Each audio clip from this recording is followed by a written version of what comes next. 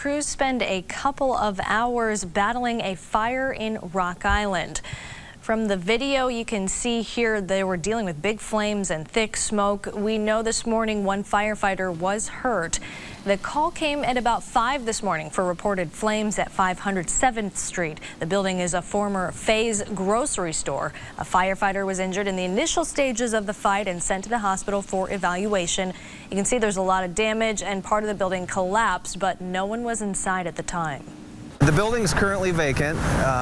We had heard some talks that it was going to reopen again as a neighborhood grocery store, but it was in the very early stages at that point.